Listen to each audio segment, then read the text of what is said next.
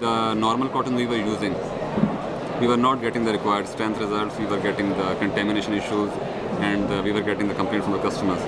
So we had to opt for a cotton source that is consistent and good in quality, and that guarantees the results after the finishing. So we couldn't find any other option rather than the one we are using right now, Cotton USA.